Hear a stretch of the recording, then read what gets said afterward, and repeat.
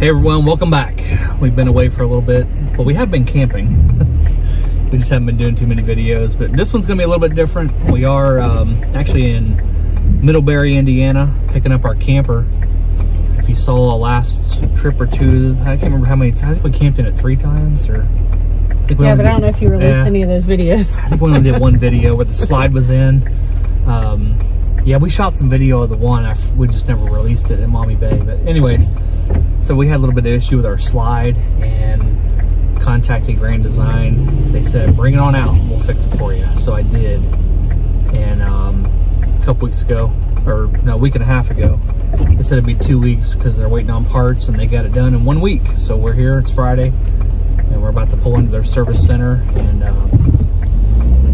pick it up.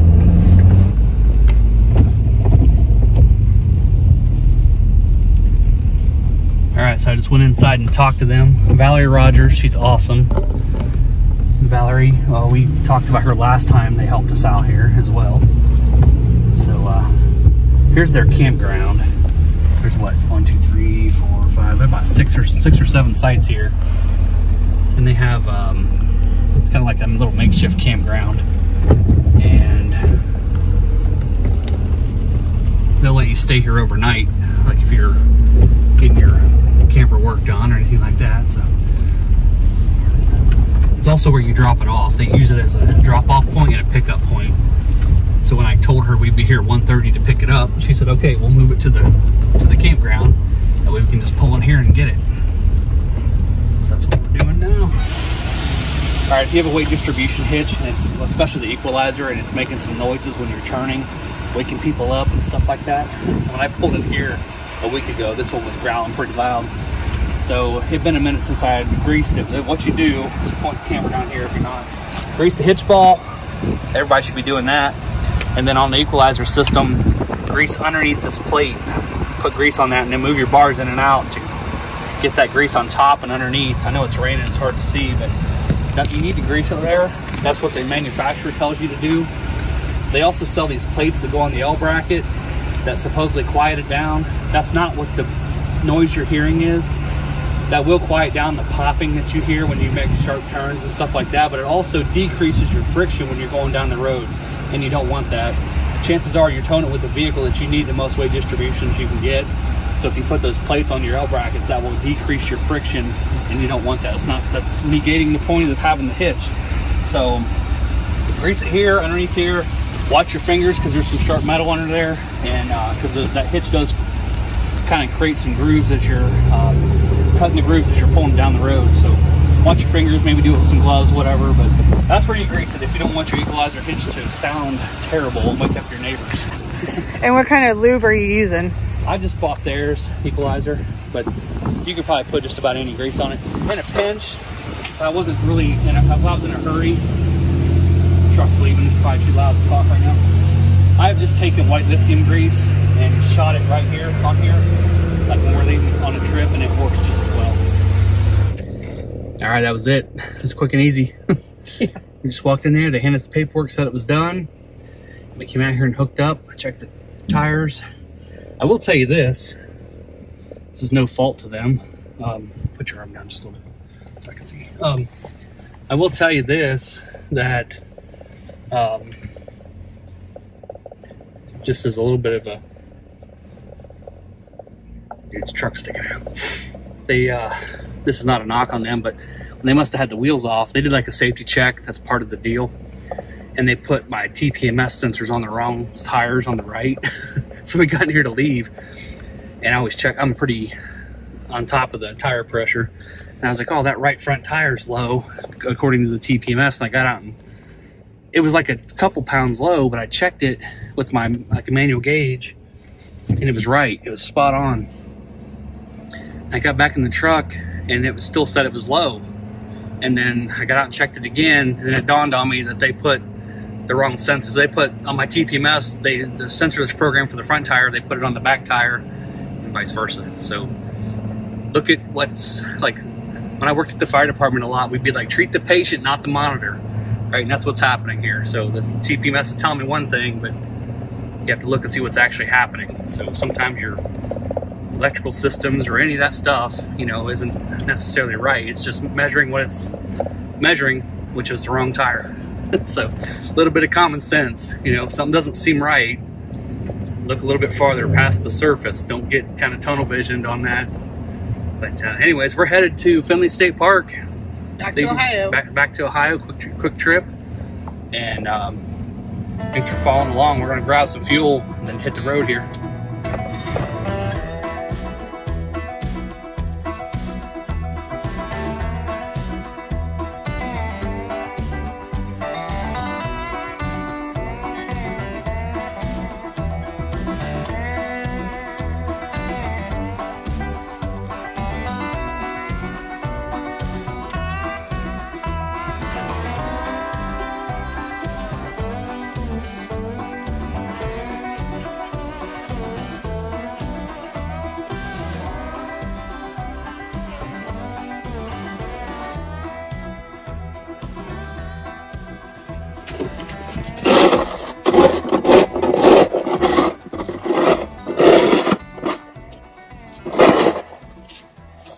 So here we are Friday night, just got into Findley State Park. And this is what happens when you do not plan ahead and book sites. We don't book sites, basically. Yeah. I mean. But we learned the hard way that if you don't book a site when there's snow, they don't plow. Yep. We're still not gonna book sites though. So here's my plow, right there. I've done more right here than I have in my driveway this year. That's probably fair.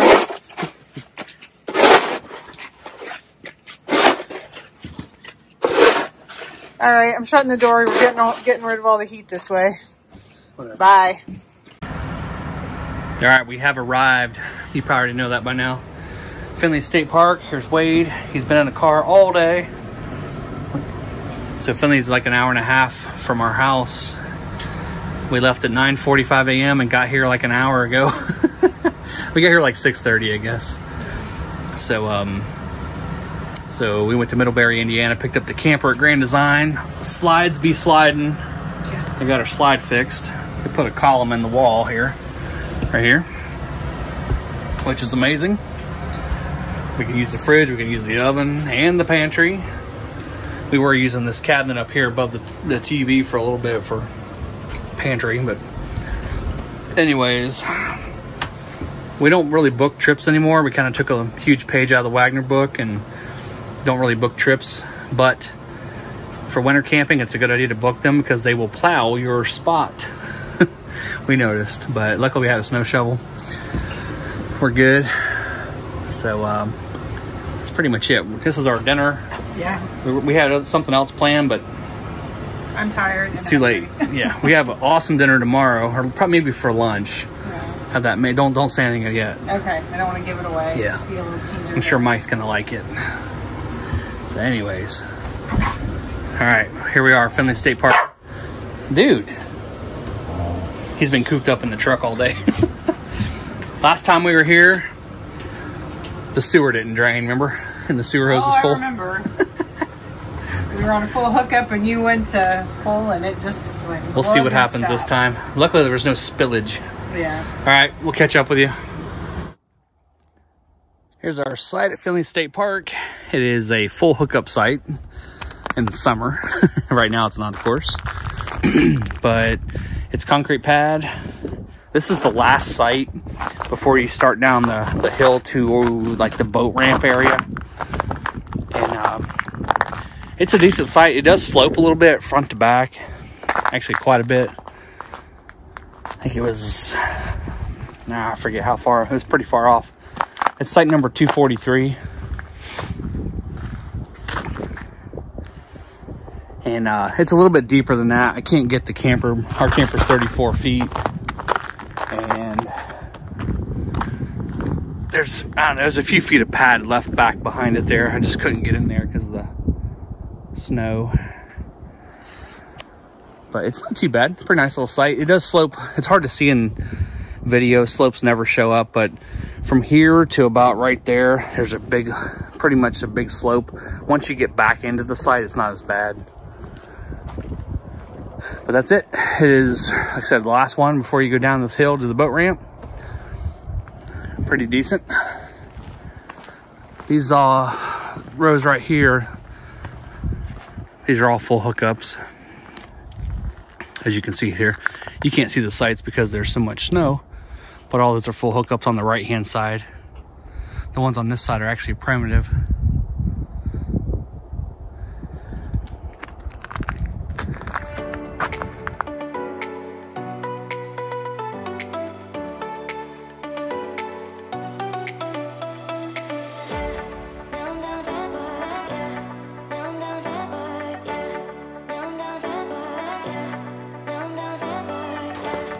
Recognize those blue blazes. We're back on the Buckeye Trail.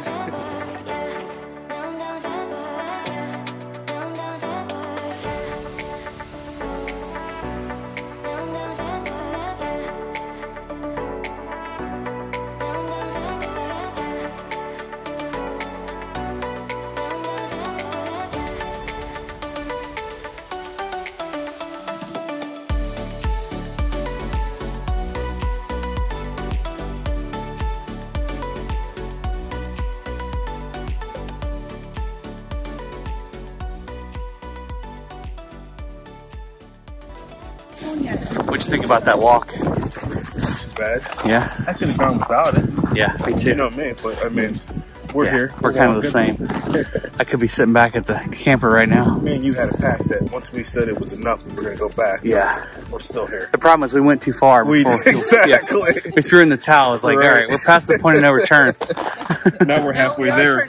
We have to go back. Well, we have to now. You have to turn back when you get to the halfway point. There's no choice, right? No choice, exactly.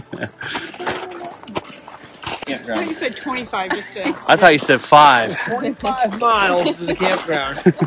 Or 0.5. I had the decimal point in the wrong place. Yeah, you better move that.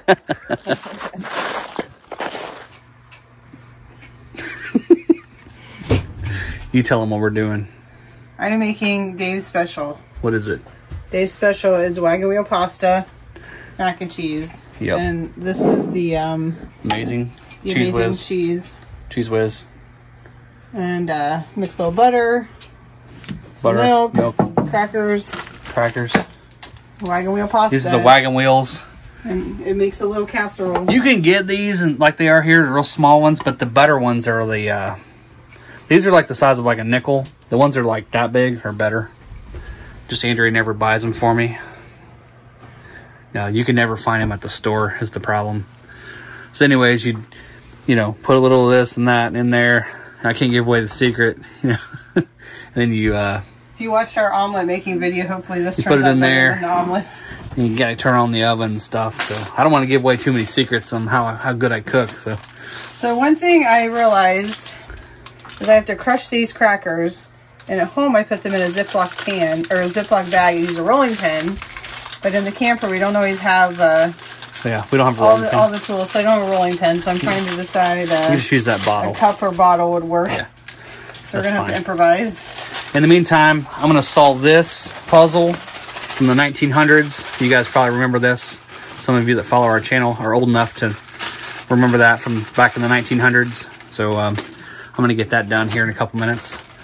Larry called me out and says I take the stickers off of it, but we'll see. Oh man, look at this right here. Whoa, dang. Nothing like an empty can of cheese whiz. Look over here. I missed some noodles. Oh man, think you could put the... Look at that, I wasted some noodles. Man.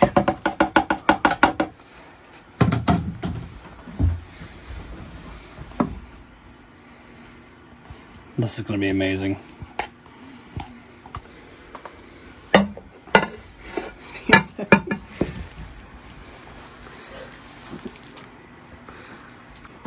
All right. Now, the other time, had too many crackers on it. So you tell me what you think. Like, that's good for that side, I think. I don't know. I think you just, yeah, about like that. Can we finish off what I have, or you think that's good? I don't know. Because what happened last time is it was like the crackers soaked up. I don't know how to describe it. Okay. It had too many crackers. I don't know what else to say.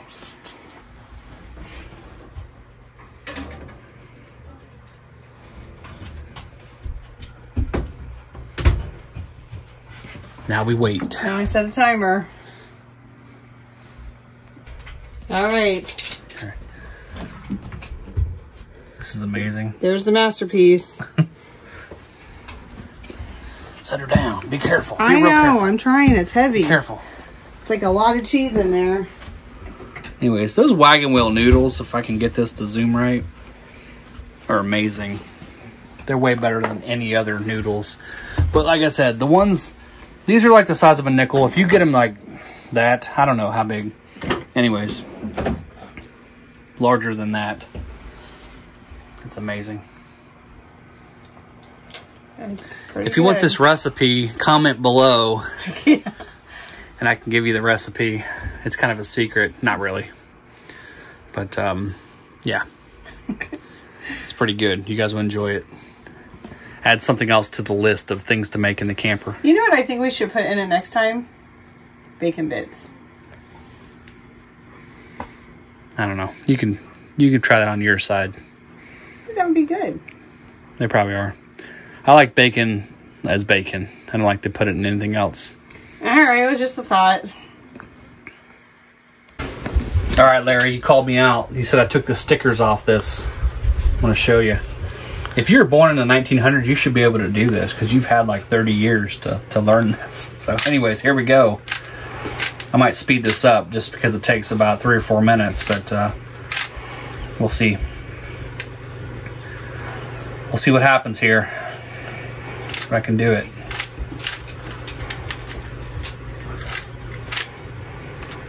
Go.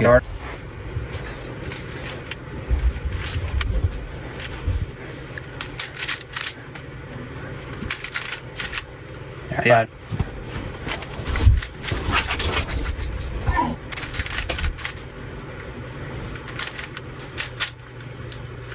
Got both rows. You're at 1:50.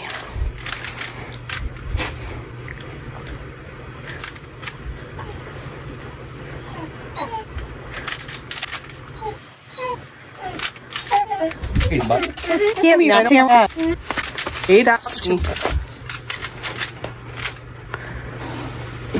There you go. That might be a new record. Larry, this is for you. Shoot a video, send it to me. Challenge. He said he takes the stickers off. I did that too when I was 7. Oh, here he's back already. Too late. Yeah. He's done popped up. Dave wants his now. He's sitting here being all jelly and won't go get it. So it looks like he needs some help getting this fire going. See what we can do. We're gonna mount the rest of the ice.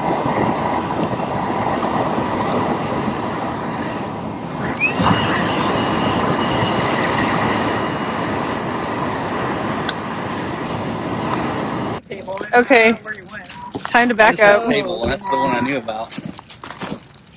I just had an ND with this. Yeah, I did too. Yeah. I got an iron high. I don't know which way to go. We gotta go opposite sides. Wait, you gotta those are go low? from where Mike was. Yeah, don't point at each other. You gotta go from where Mike was before, and you'll go from right there. You're doing. Oh, jeez. Chuck, I'm sorry about your tent. Look at my hands. So hot.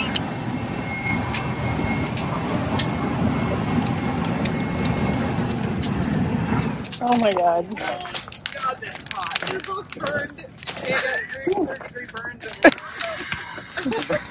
You can in the snow, Dave. You can in the snow. Nice campfire, Chuck. Thanks, man. Chuck knows how to have a fire. Man.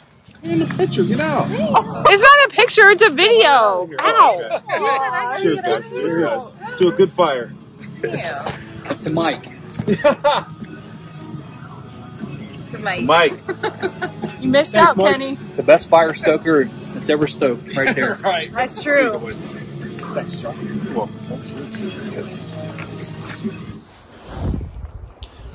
All right, it's Sunday morning. We're about to get out of here in a little bit. And it snowed last night. Again, which is awesome. But we're going to walk over and see Chuck and Sherry before they get out of here. Andrea had a little run-in this morning with Sasquatch. Or dude, I was walking the dogs. Rabid wolf. I'm not sure what it was. Something was in the woods and I couldn't see it, but it growled and I ran.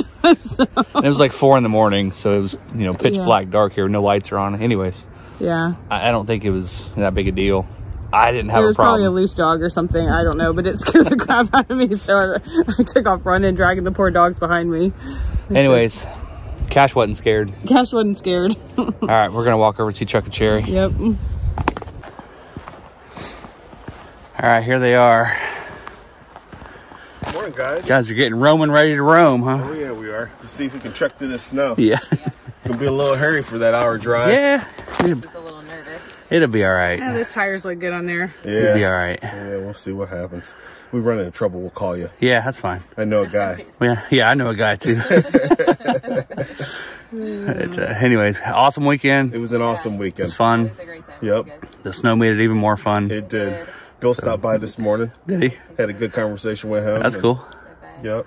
Good time with good friends and new people, and that's what you do when you come out here, isn't it? That's right. It's all camping. No matter how you do it, what you travel in or what you camp in, right? So. Exactly. From the Super C to your 34-footer. Yep. Yep. To this 12-footer to being in a sleeping bag on the ground. Yeah.